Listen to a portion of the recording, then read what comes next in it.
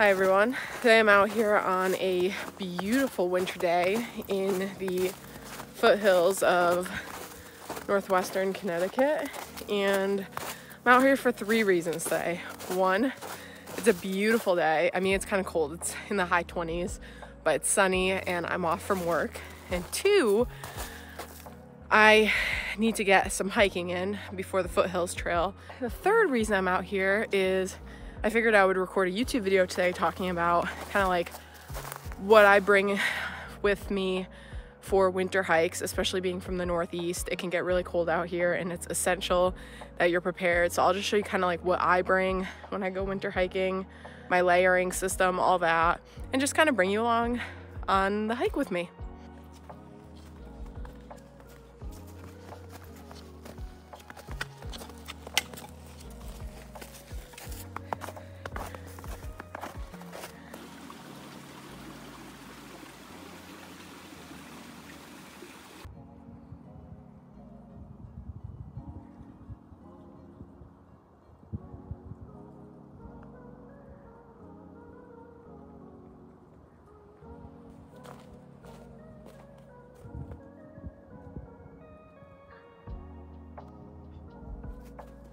Here at the summit now, I just layered back up.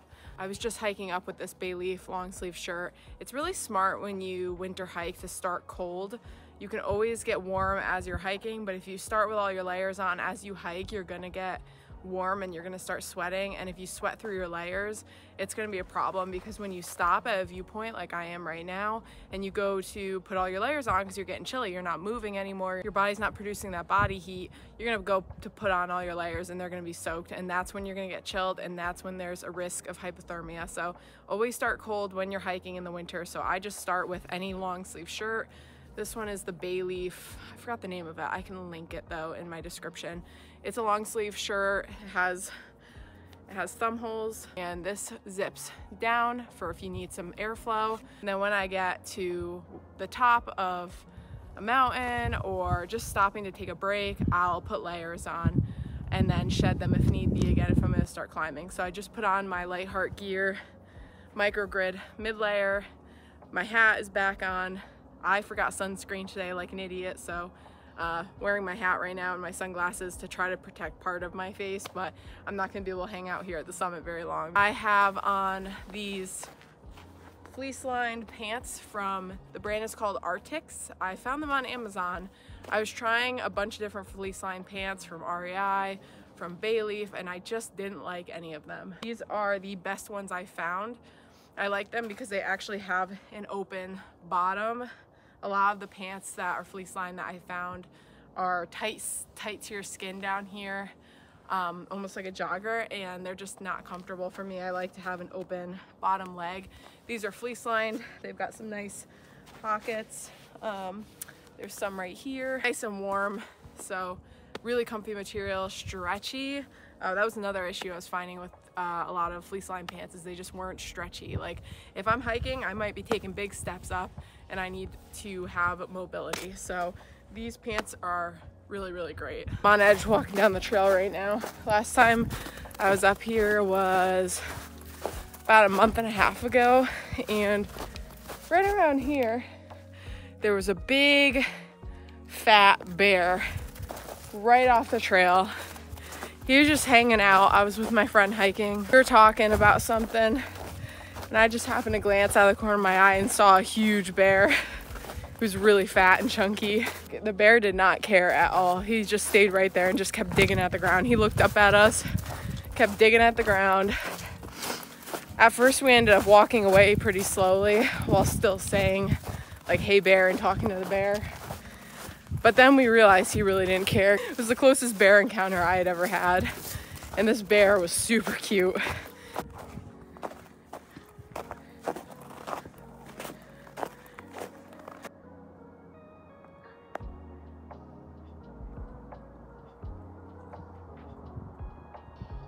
Let's go over what I bring on a day hike when it's winter time and it's cold. So extra layers, first and foremost. I usually hike with a long sleeve and a mid layer on. Sometimes I'll shed the mid layer. Fleece lined hiking pants, warm socks, and warm hiking boots. I bring a pair of gloves. These are the Outdoor Research. I forgot the name of them. They're a pair of Outdoor Research gloves. They've got like the touch screen and they're nice and warm. This is a balaclava. It's like a face covering for when it's really, really cold. If I'm like in the White Mountains or somewhere where it's over 4,000 feet in the winter, typically we'll want this, and it covers like here and just leaves like my eyes pretty much. Also carry some sunglasses, which I'm gonna put on right now because the sun is absolutely blinding me. Sometimes I'll bring a fuel canister, my pot, and my stove if I'm gonna cook. If it's not too cold out, I can usually get away with making like hot chocolate or something, which I'm going to do today. Some type of windbreaker or rain jacket, and insulated layer. This is a just basic puffy jacket. It's synthetic. A down or synthetic insulating layer is really important.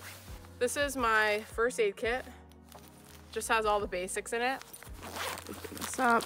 It's got all the essentials, emergency blanket, bandages, alcohol wipes. It's all bagged up in here, but there's a bunch of stuff. Safety pins, tape. Always, always, always keep a solid first aid kit in my bag with an emergency blanket. That is key. You need some type of shelter or something that's gonna keep you warm.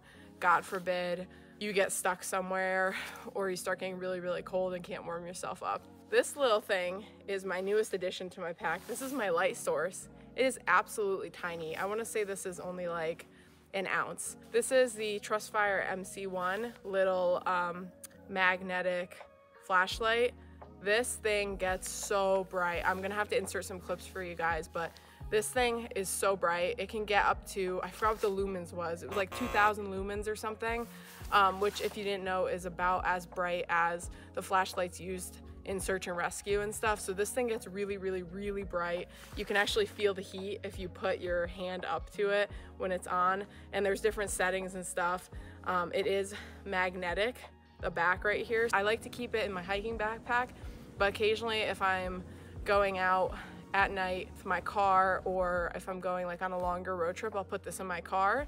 It will magnetize to anything. So we've actually used this to do car work before. It's good for just sticking it onto any part of your car that's magnetic, and it'll be an easy way to get light if you need to work on something on your car.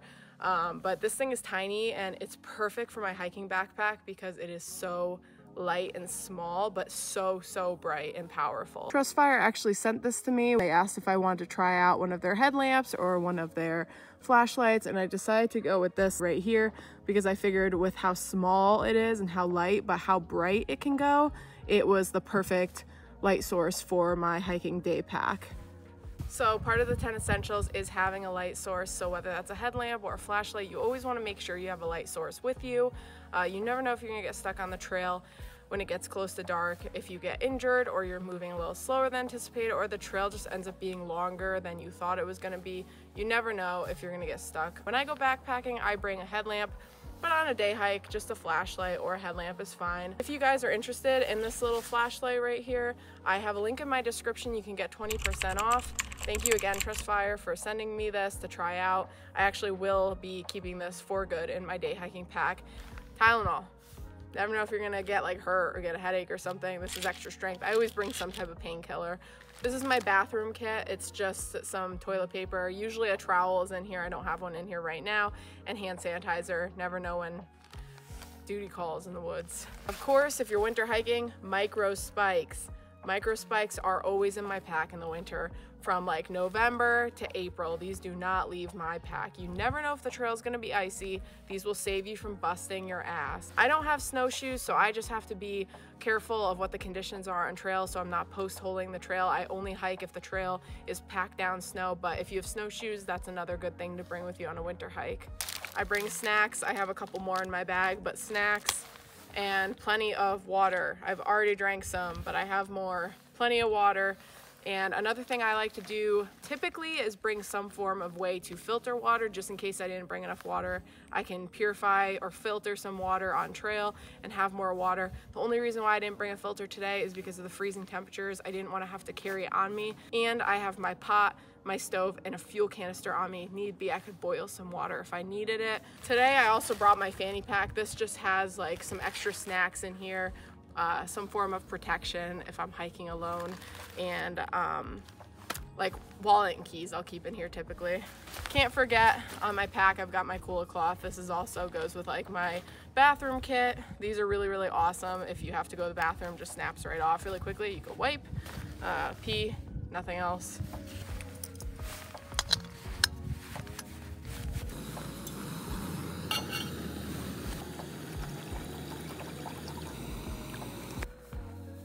I should have brought something to mix this with.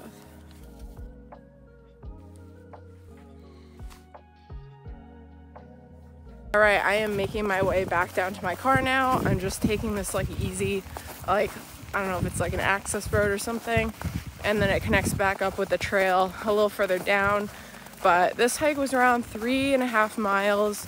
It's a loop and like 650 feet of gain, which is nothing crazy, but it's a good quick little workout. And I like the view at the top, and on the way down there's like that campground where I was able to set up at that picnic table, take some videos, and make some hot chocolate. All right, y'all, another hiking tip is don't use all trails, because unless my Apple Watch is off, this says that I've hiked 970 feet and I've already done 3.78 miles. All right, well, All Trails says that this hike is 3.5 miles loop and like 650 to 700 feet of gain, and my Apple Watch is clocking over 900 feet of gain and just over 3.5 miles now. So I don't know if the Apple Watch isn't accurate. It's not like a Garmin or anything, so it might not be accurate, but I would advise not trusting all trails. I'm a hypocrite when it comes to that. I have always used All Trails, but I am aware that the elevation gain and mileage could differ based on what All Trails is telling me.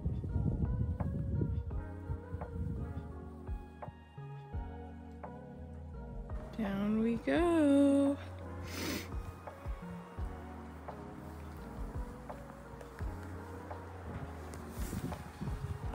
Hopefully you guys enjoyed just like a little talk about what I bring when I'm winter hiking, layering, 10 essentials, all that good stuff.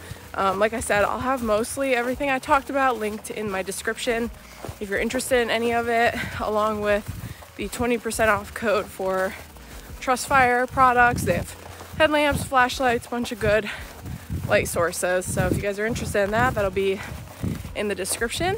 And yeah, thank you guys so much for watching this video. I will see you guys in the next video. Bye.